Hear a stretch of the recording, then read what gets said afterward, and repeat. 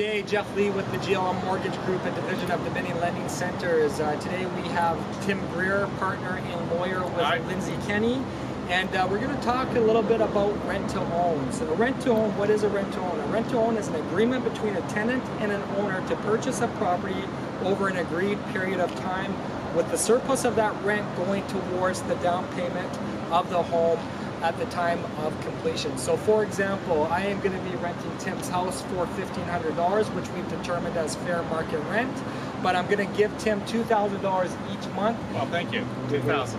And out of that $2,500 will go towards the down payment, $1,500 will go to rent.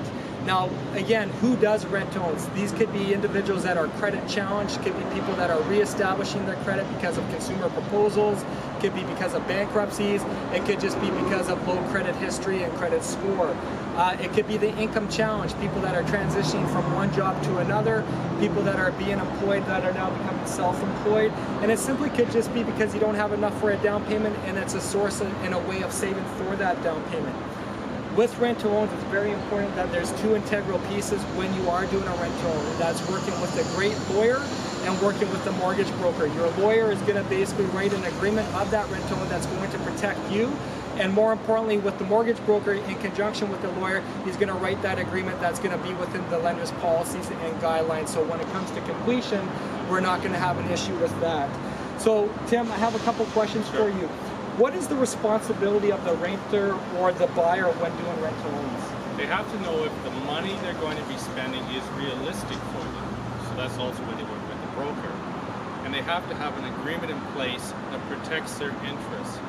If the agreement later can be characterized as all rent, they've just done market rent plus to the benefit of the landlord. For the landlord, they need to be sure that they're willing to tie up their property in this way, with this potentiality of this becoming an agreement later where they will sell their property.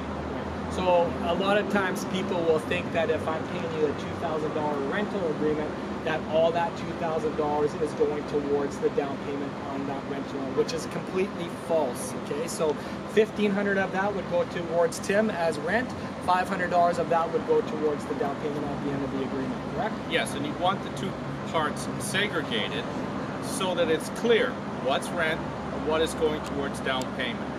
And the parties have to be clear at the start, and that's where your agreement will help.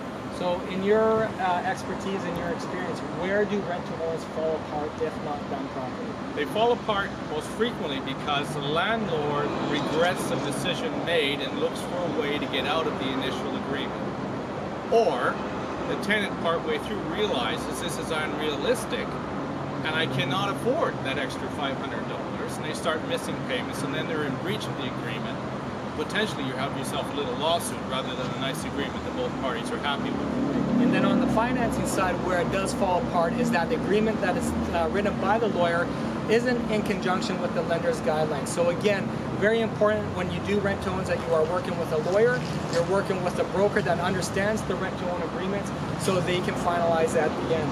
They are a very unique mortgage vehicle, rent-to-owns. If you want more information on that, go to our website, www.glmmortgagegroup, download the ebook, or reach out to Tim Greer of Lindsay Kenny, and we'd be more than happy to get you off in the right direction.